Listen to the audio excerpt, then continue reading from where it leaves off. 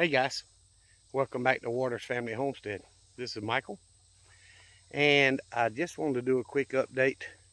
I was out here checking the garden, which the weeds are still overtaking. Where the potatoes are planted, I can't tell nothing from it. It's just too overtaken.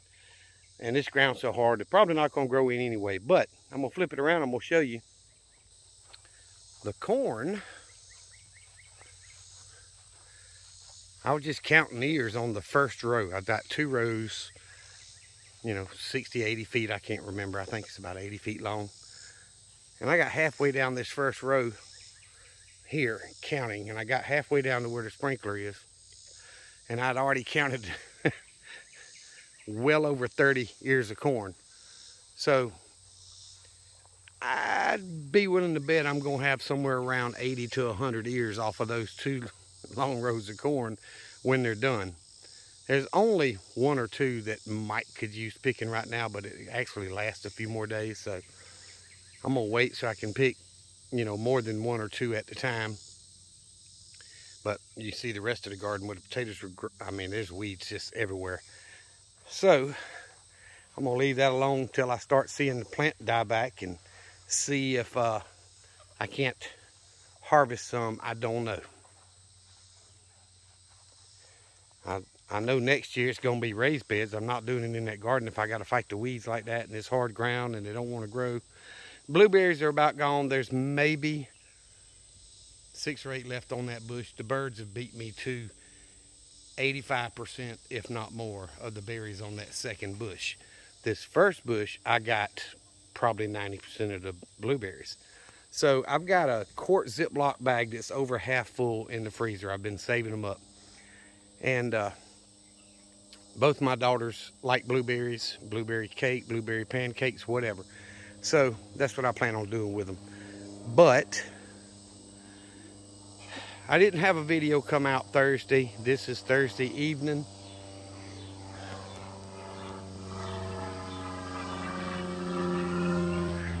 I'll show you since he's flying probably over my sister's house. But anyway, you see the chickens are out here doing well. There's only 3 or 4 peaches on that tree, and I haven't seen them grow. So they either didn't get pollinated or what, but they're not producing anything. And of course, I cut the pears way back to get rid of that fire blight, and it looks like I did pretty good at getting rid of it. We'll see if it grows any next year. I'm going to prune all these peach trees and pear trees, not pear trees, peach trees and apple trees and the nectarine, and the blueberries. I'm going to prune it all back good this winter or fall to try to improve next year's harvest. I'll probably by then I'll have the backhoe out and get rid of the old scuppling vines back there, or muscadine vines. There's some rose bush in there, but the privy is just taken over because I just couldn't do it all by myself. But I want to clean all that up and clear it back. Fig trees are still loaded. That big one is loaded with figs all over it, but they're nowhere near ready to pick yet. They're, quarter size or a little under. But either way, the garden's not a complete bust, which I thought it was. There's, going to be quite a bit of corn come off there. So I know I can grow corn, and potatoes are going to have to be in raised beds. There's no way I can fight that hard ground. I still have not got butchering done. Like I say, I didn't post a video this morning, Thursday, and I'll probably have this come out Friday. But guys, I took Thursday off from work. I hung out at the shop a lot today. Several hours this morning and several hours this afternoon. But my first wife's daddy passed away Sunday evening. And that's my oldest daughter's granddaddy. He lived a long, full life. He was a pastor the whole time I've known him, which is 39 or 40 years. He was 97 years old. The funeral was this morning, and I spent a little time with her and the boys. Went to the funeral, did all the stuff we should do when a family member dies or a close loved one passes away. So that's what I've done. Kind kind of threw my schedule off this week, and I'm not saying that's why I did not post a video Thursday morning, but you know, getting home late and then going once or twice out there to my daughter and kind of hang out with her and the boys a little bit, and try to spend time with family during, you know, the loss. Even though he was much older, 97 years old, he lived a very full, blessed life. He was a very good man. We was talking about it yesterday at the viewing. You know, I've known him for almost 40 years, and I've never heard him complain about stuff, period. He was a man of few words.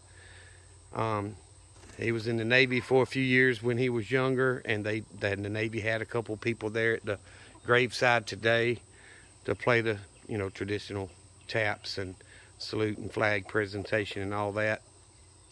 But it's a beautiful funeral. He outlived most of his family that he was close with. He's got one sister that survived him, plus his wife and a son. Of course, my first wife that I was married to, we were together 12 years, married for 11, and you know, she passed quite a few years ago from cancer, and so she went before him, but he still got a son who's 63 and a wife that's 87, and you know, we want to spend time with family. So that's what I've done. Chickens are doing well. I'm gonna get off that topic because there's been enough sad stuff around me for a few days. But I still got to find time to get these Cornish crossed, taken to freezer camp. Plain and simple, they've got to be processed. They are miserable in this heat we've got in South Georgia. You know, this freaking 80–90% humidity on these mid-90 temperature days, heat indexes of 105, 106, 107. It's just miserable for us. Imagine being a chicken that's 30 days past processing date. They're just so huge that they're miserable. So they need to be processed, and I got to get that done. Unfortunately, I've got a full weekend scheduled, so I'm not going to be able to do it this weekend. But either way, I just wanted to give y'all a clue of what's going on. I've got several new channels that have subscribed to me and people that have subscribed to my channel, and I appreciate y'all.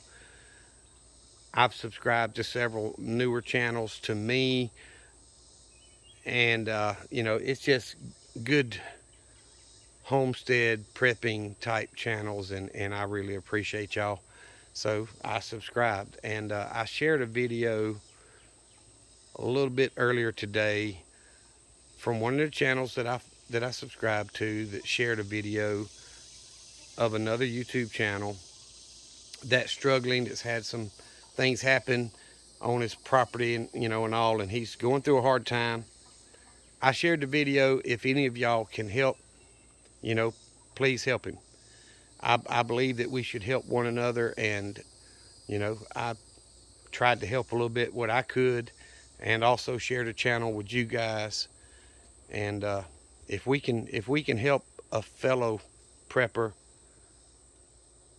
fellow channel out, I think that's what we should do. I think God instructs us to help one another and to love one another, and you know, sometimes it's necessary.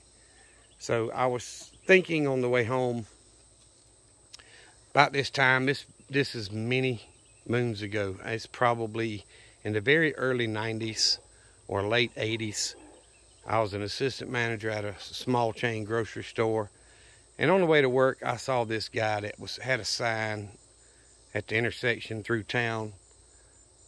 Said, "We'll work for food." So I've never been big on giving people money, but I went to the store and I got several $100s worth of shelf-stable foods. And I mean, I filled up bags. I was an assistant store manager, and groceries were a lot cheaper back then. But I got a bunch. And I went back up there to where he was, and I had it all in the back of the truck, and I opened up the bags and said, "Look, you can take anything you want. No strings attached. You can have anything you want to put in your backpack or whatever it was. You know, I don't want to see anybody be hungry. And this guy's like, well, no, I don't really need food. I really need money. I'm trying to get so-and-so. And that kind of turned me off from trying to help people. I'm just being honest about it. It turned me off. And later in my walk with Christ and trying to be a better Christian, I learned it's not up to me what people do with money. If it's on your heart to donate and to help someone, it's up to you to do that. What they do with the money is entirely on them. If they use the money for alcohol or drugs or whatever, that's on them. But if it's on your heart to help somebody, help them. So that's a hard lesson for me to have learned, the type person that I am. But that video I shared, I think the guy really needs help. And therefore, I shared the video and I tried to help him a little bit too. So I hope y'all, if you can, you will. If your heart is leading you to helping another person that's struggling, we've all been there, please do so. It's not about what the person does with the money, whether it's legitimate or not. I mean, I really believe this one is, but it's not about that. It's about, if God puts it on your heart to help someone, help someone. Let him worry about what they do with it. So that's what I did today, and I'm hoping some of you will. But I'm going to get off here, guys. I appreciate y'all watching the channel, all you new subscribers. I appreciate it very much. Y'all remember what I always tell y'all. Jesus Christ loves you, and so do I. Y'all be safe. Be prepared.